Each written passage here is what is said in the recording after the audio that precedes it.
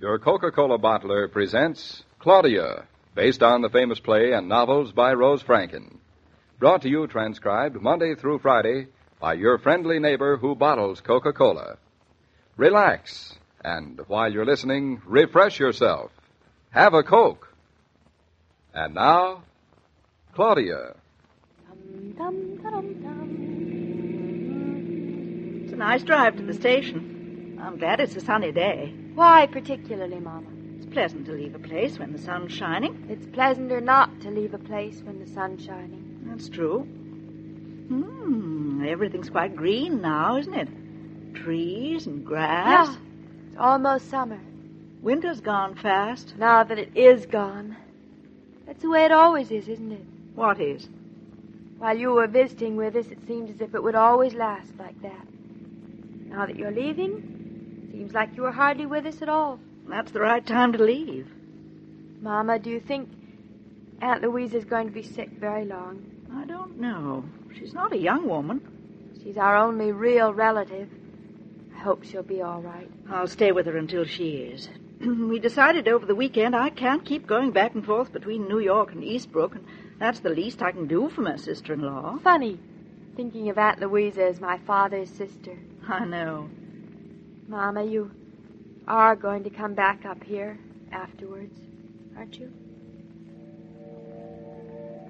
Claudia, is that my train? Why, I don't know. It's 5 to 5. Your train's not due till 5 after, Mama. It could be early. Oh, I doubt it. Trains are usually late. Maybe you better drive a little faster. What did you say, Mama? I said maybe you better drive a little faster. That's what I thought you said.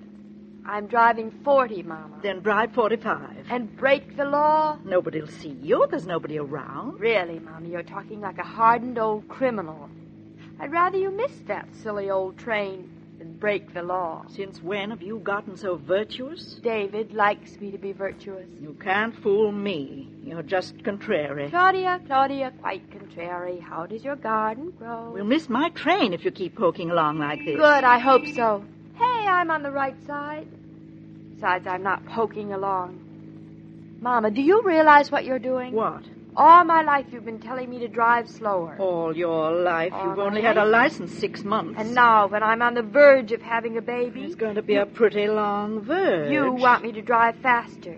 You have no feeling for your grandson. I'll remind you of this conversation sometime when you insist on driving 60 miles an hour to no place. I still don't know why you want to make that train so badly. Anything to get away from here. Then you'll be happy to know we're almost at the station. Good. Mama? What? Oh, nothing. Guess the first thing I'll have to do is put my drape covers on. I haven't been home in such a while. The apartment will be a mess. Let me see. Slip covers. Send the bedspread to the cleaners. Any shopping you want me to do? No. I'm going into town next week. I have to see Dr. Rowland. Let me know which day you're planning on. Oh, I'll think about it. Oh, Claudia. Well, here we are. But only just. Now maybe my pulse will go back to normal. Say, I don't see any other cars around. Not a soul on the station platform. Hey, maybe that was your train, Mama. Oh, it couldn't have been. Why not? When's the next one? Not for hours. You'll have to come back home with me, Mama, that's all. Not on your life. She's independent, too. Claudia, if you've made me miss my train on purpose, I'll... What will you do? Catch the next one. I'll take your bag, Mama. You will not. I am younger than you are. Who says? And I'm not having the baby. I wish somebody told me that having a baby would give everybody else the privilege of bossing me around. Do you good. Is it heavy, Mama? This little bag? Besides which, you hardly let me pack anything. I'm holding your clothes for ransom, so you'll have to come back sooner. So I'll be ashamed to walk around in New York, you mean. I don't know how I ever let you talk me into it. Oh, there's one. Maybe that's one's mine. I thought yours was halfway to New York by now. Probably is. It's just 5 o'clock, Mama. Stand back when the train comes or you'll get a cinder in your eye. What time does David get here? On his usual train, I guess, about 6:30. What'll you do between now and then? Oh, I don't know. Drive around? Maybe market a little. Maybe just stay here. It's only a little over an hour. That's all. Hey, it's not not even going to stop. Well, it's a freight train to boot. I hope it's a short one. They never are. Strange. The time up here has gone surprisingly fast. I know. I didn't even mind your cooking. Oh, a person can get used to anything, they say. I suppose so. Say, Mama, now it only costs 45 cents to call Eastbrook from New York after 7 o'clock, so I'll please. get reckless once in a while. I'll call you. Oh, you'd better. It was a short train. Oh, it's so quiet all of a sudden. Now you can hear yourself think. I don't hear a thing. I'm not surprised. Even though I'm thinking What about? that you're crazy to be going back to New York like this. Oh, that again. Mama, listen, you still have time to change your mind. Claudia, don't try flattery. Don't you like our house? It's not bad. Don't you like the country? Pretty well. Don't you like your room and bath? Oh, very much. Then it's all very clear. You just don't like me. How'd you guess? I mean it, Mama. So do I. Now, seriously, Mama, listen. Seriously? Oh, you. You are impossible, Mrs. Brown. Do you know a person can't even have an intelligent conversation with you anymore? All right, I'll show you.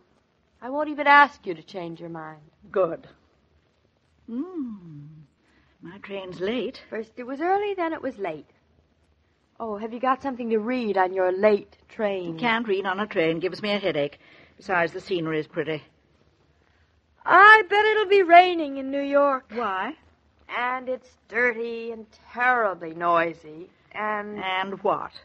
Well, that's all. I'll send you a postcard. From Times Square, a picture of Broadway at night. Or maybe the East River. You'll get so that you like living in the country even better than in New York, Claudia. Who said I didn't already? Not I. Honestly, David adores it here. I do, too. I do, honestly. Oh, I wish that train would come. I hate stations. What time is it now? Let's see. It's, just 5 after 5. Mama, listen to me now. You listening? Sure.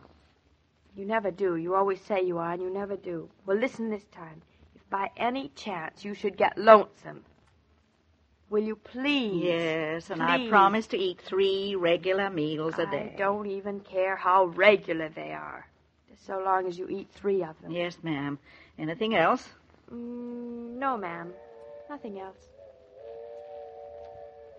Well, at last. That's it, I guess. Claudia, don't go so near the edge of the platform.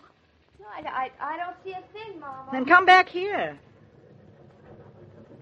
Oh, for heaven's sake, it's coming from the opposite direction. Must be a train from New York, not to New York. Looks like every train is arriving into this station except mine. Nothing personal, Mama. Claudia, why don't you run along home? I can manage from here by myself. Go home? I will not. Well, what's the matter? Do you think I'll get on the wrong train? Worse yet, you might not leave at all. Oh, That'd be a don't worry, I terrible thing. will. Maybe your train got lost. Or maybe it hitched onto the wrong engine. Look here, if you're in such a hurry to get rid of me... How'd you know? Oh, somebody ought to invent something better than stations. Why? They're a horrible place to say goodbye. And don't say it. Why'd we get here so early anyway? Claudia! Hey, Claudia! David! Mama, it's David. Tell him not to shout like that. Hello, Mother! David! Mama says not to shout like that. Mama's right, as usual. Well, stop shouting then. Your side of the platform. Good. Come on over. What are you waiting for? Hey, David. What are you doing home so early today? Claudia, I'm embarrassed to be seen with you. Nobody's seeing us, Mama. Don't Everybody's hearing you for miles around. There's nobody here, even for miles around. I'm on my way over. Stay where you are. Hear Stay that, right Mama? there. Even David doesn't want you to go away. David's very broad-minded. He has to be. Look at the mother-in-law you got. What about her? Stubborn, independent. Just like her daughter. So different. Not so different. You'll see. Mama, your collar's crooked. It is? Oh, thanks for telling me. No extra charge. Mama, you're sure you don't want anything to read or Positive. eat or... I think you'd rather just look over somebody else's shoulder, that's all. That's it, of course. The trains certainly let you know they're coming, don't they? And this one is mine. Well, it's about time. Well, I guess. Where's my valise? Oh, it's right here. Where is it now? Oh, here What's it is. What's the matter? Well, wait a minute. David will take it for you, Mom. Ouch! What's the matter? I've caught a cinder in my eye. I told you. I better hurry. It feels as big as a house, Mama. Claudia, be sure you drive carefully and listen to what David says. Mama, wait. Mama, please promise me that... Oh, this eye. Say goodbye to your Captain Dog for me and hello to David. Oh, where's my handkerchief? I know I took it. I remember putting it in my pocket. There it is. No, I didn't. Mama, lend me your handkerchief, would you? Mama! Mama! He's gone. Goodbye, Mama. Hello, darling. Oh, David. Mama's gone. She left me with a cinder in my eye. Well, that was a terrible thing for her to do. Wasn't it? She didn't even lend me her handkerchief. Then here's mine. Now go on. Blow. Blowing never helps take a cinder out of a person's eye. That's a matter of opinion. David, you don't think I'm crying, do you? Of course not, darling. I never even got a chance to say goodbye, so how could I be crying? Oh, it's an elephant in my eye. Now, here. Open it up, wide. You're very talented at this, you know it? Roll your eye around to the left. It's on the right. Do as I say. You were sweet to come up early, just so I wouldn't feel an empty house. Sweet nothing. I just didn't want you driving back and forth on these roads more than necessary. Honestly, you and Mama. Even when I drive slowly. Don't you like the way I drive? I don't like. There. How does your eye feel? It feels much better. Cinder must be gone. Oh, David, Mama's gone, too. But even so, everything feels all right. Good. I knew it would. Well, now that the going's over, wasn't so bad, David. Just like a cinder. Come on, darling. Let's go home. If you're like most women who are at home during the day, your lunch is rather sketchy, consisting of whatever you find in the refrigerator. But I can assure you of this. If you add an ice-cold bottle of Coca-Cola to your noontime meal, you'll make lunchtime refreshment time, and whatever you eat will taste that much better. For the pause that refreshes is particularly welcome in the midst of a busy day. Say, Joe, if you happen to be in New York tonight, would you do us a favor? Certainly, David. What's on your mind? Call up Mama, would you? See how she is. Of course I will. Tell me, David, how's the house coming? Are you going to do much more work on it? Well, I'll be able to answer that tomorrow night. Claudia's going to balance the budget, and I think it's going to be a very enlightening evening. I know what you mean. Mind if I eavesdrop? Not at all. See you tomorrow night. So long, Joe. Goodbye, David. As I was about to say, every day, Monday through Friday, Claudia comes to you, transcribed, with the best wishes of your friendly neighbor who bottles Coca-Cola.